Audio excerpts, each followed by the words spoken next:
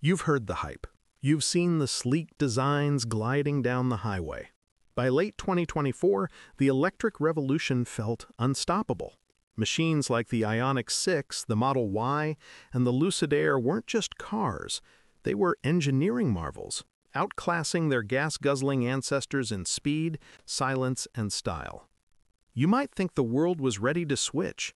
You might believe the only thing stopping us was the price or the range.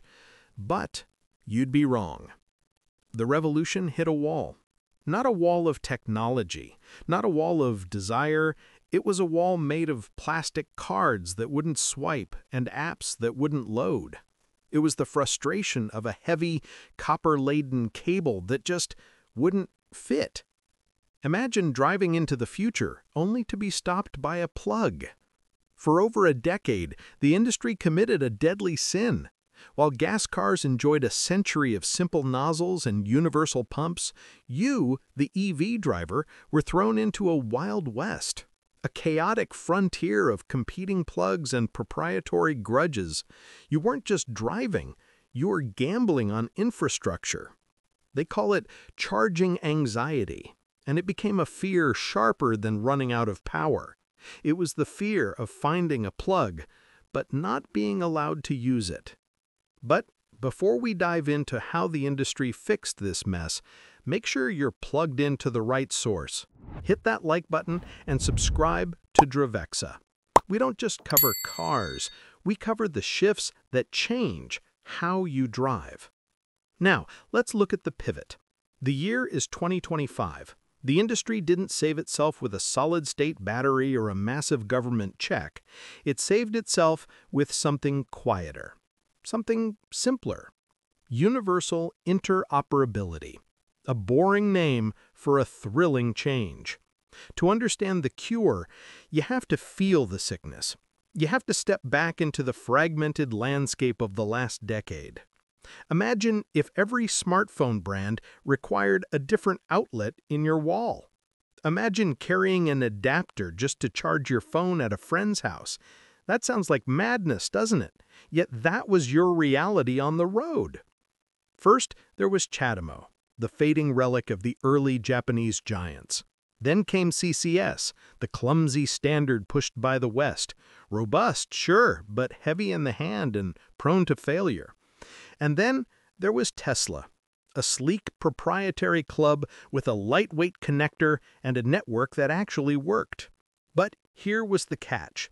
The walls were high. If you drove a Ford, the Tesla gates were locked. If you drove a Nissan, you were left hunting for a CCS station that might not even be online. But the hardware was only half the battle. The true nightmare was the digital trap. You didn't just need a car key, you needed a digital keychain. To cross the country in 2023 without a Tesla, you might need 4, maybe 6 different apps on your phone. Electrify America, ChargePoint, Shell Recharge, the list goes on. Each one demanding a new account, a new credit card entry, a new password to forget. And the result? Failure. Studies showed that nearly 1 in 5 public charging attempts ended in defeat. Not because the grid was down, not because the car was broken, but because the digital handshake failed. The payment wouldn't process, the signal wouldn't cross. For the tech enthusiasts, this was a puzzle to solve. But for you, for the person who just wants to get to work on time, it was a deal breaker. This friction created a chasm, a gap that tech couldn't bridge alone.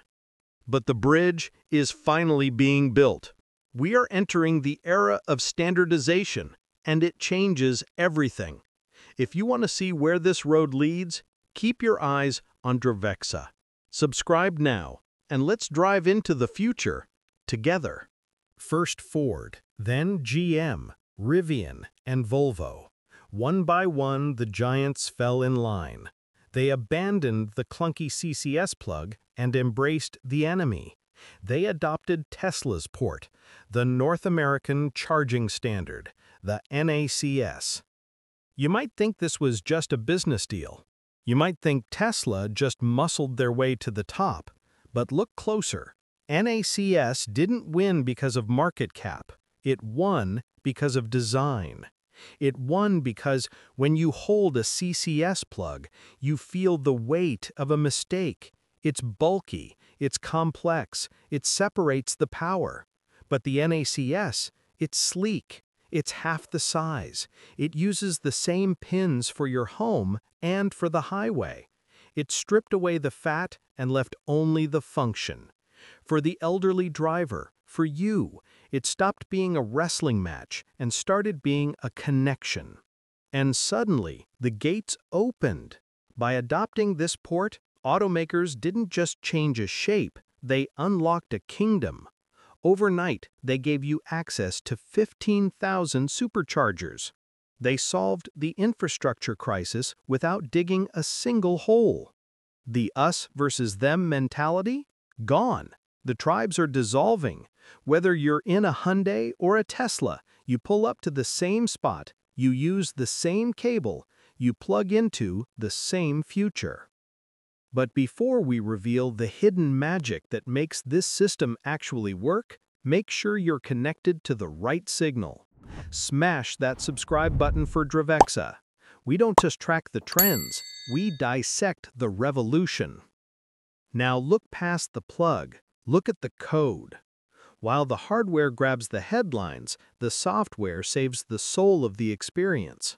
This is the domain of ISO 15118, a boring name for a miraculous feature, plug and charge. Think about the old way. You stop, you swipe, you enter a zip code, you wait, you pray the reader works. Now, imagine the new way. You plug in, you walk away. That's it. No apps to fumble with, no cards to swipe, no screens to tap. How? Because your car has learned to speak. Under the hood, a digital conversation is happening. It's called the handshake. The moment that connector touches your car, a cryptographic ID shoots through the line. Your car tells the charger who it is. It tells the charger what it needs. And most importantly, the car becomes the credit card. This is the power of the public key infrastructure, a web of trust between the maker and the grid.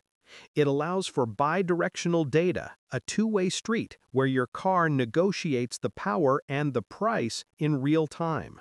The friction of the broken card reader? Vaporized.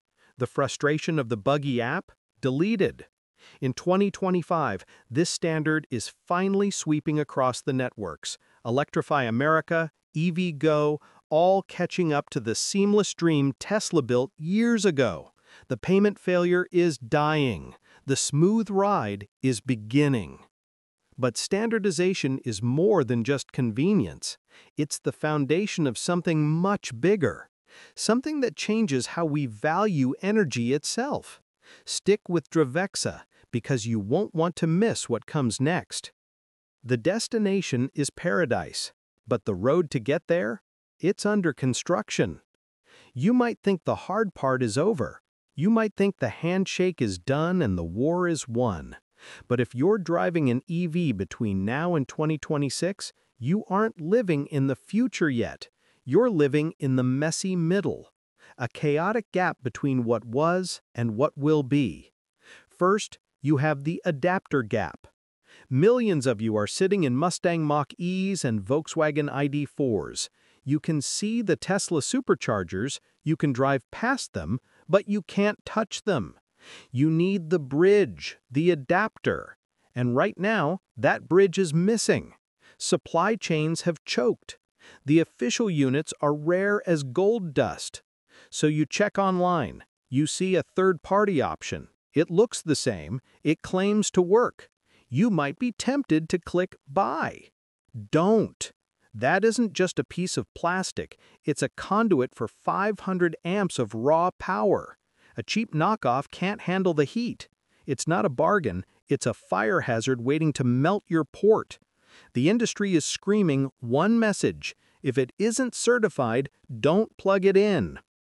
Then there's the geometry problem. Tesla built their network for Teslas. Rear left port, back in, plug in, Done. But you are in an F-150 Lightning. Your port is on the front. You pull up and the cable is tight.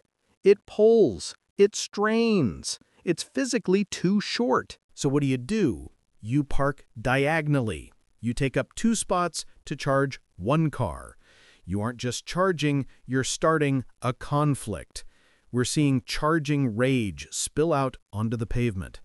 Tesla's V4 chargers with longer cables are coming, but until they arrive, the parking lot is a battlefield. And for the true speed freaks, there's the voltage trap. You bought the cutting edge, an Ioniq 5, a Taycan. You paid for 800-volt architecture, blazing fast charging. But most superchargers are still 400-volt systems. You plug in expecting a sprint, and you get a crawl. Your car has to step down the voltage. You're sipping power through a straw when you should be drinking from a fire hose. It's a messy, frustrating time, but you don't have to navigate the chaos alone. This is why you subscribe to Dravexa. We spot the bottlenecks before you get stuck in them. Hit that like button if you want to stay charged and stay safe. Now zoom out. Why go through all this pain? Why is this messy middle worth the headache? Because this is how we cross the chasm. There are the visionaries, people who buy EVs to save the planet or own the tech. They tolerate the bugs. They forgive the flaws. That's probably you. But the industry can't survive on visionaries alone. It needs the pragmatists, the people who don't care about the mission, they just want to get to work. The pragmatist demands reliability, and the fragmented, broken landscape was scaring them away. Standardization is the cure. It removes the fear. Think about the economics. Before this shift, networks were gambling. They burned millions installing Shademo plugs that gathered dust, stranded assets, wasted cash. But now, every dollar spent on an NACS charger serves every car on the road. Utilization spikes, profits rise. And when profits rise, more chargers get built. It's a virtuous cycle. We've seen the data from Norway. We've seen it in the Netherlands. When the chargers work, the cars sell. By importing that Tesla reliability to the rest of the market, we aren't just changing plugs. We are stabilizing resale values. We are reigniting demand. We are taking the electric car from a niche curiosity to a global dominator. The plug was the problem. The plug is the solution. And you are in the driver's seat for the biggest shift in automotive history. Keep your eyes on the road and keep your browser locked on Dravexa. The future is electric and we're just getting started. The revolution isn't just about where you plug in, it's about what you're plugging into. You've survived the adapter gap. You've mastered the app trap. Now let's look at the engine room. The NACS plug was the handshake. But the next simple change, that's the heartbeat. First, we have the new standard for the tank. For 100 years, you didn't think about regular unleaded.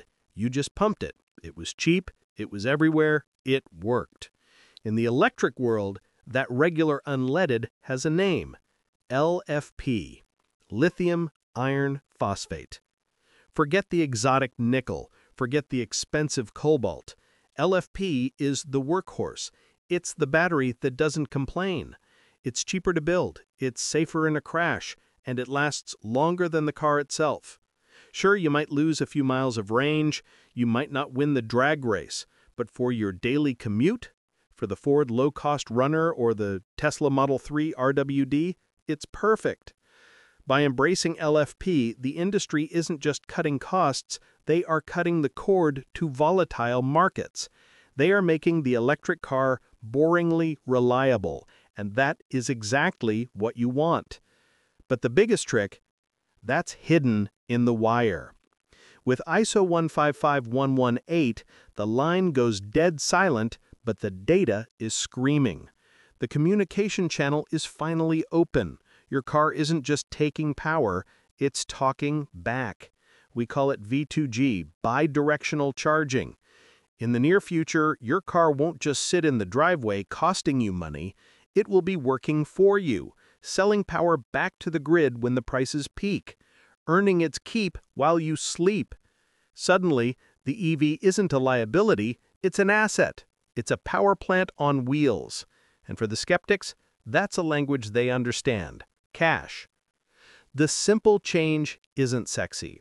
A unified plug doesn't make your heart race like a 2-second 0 to 60. A payment protocol doesn't look cool on a magazine cover. But boring is the victory condition. To kill the gas engine, the electric car can't just be better. It has to be easier. It has to be as thoughtless as flipping a switch, as simple as toasting bread. The NACS plug, the plug-and-charge magic, they strip away the novelty, they erase the confusion. They turn a piece of high-tech wizardry into a simple utility. Right now, we're standing in the messy doorway. The next 18 months, they'll be loud, confused, full of adapters and short cables. But look past the noise. Look to 2027. Imagine a world where a Ford driver pulls into a Tesla station. They plug in, they walk away to buy a coffee. They don't check an app, they don't swipe a card, they don't even look back at the car. That silence, that absence of frustration, that is the sound of winning. If you want to hear more of that truth, you know what to do. Like, share, and subscribe to Dravexa. Drive safe and drive smart.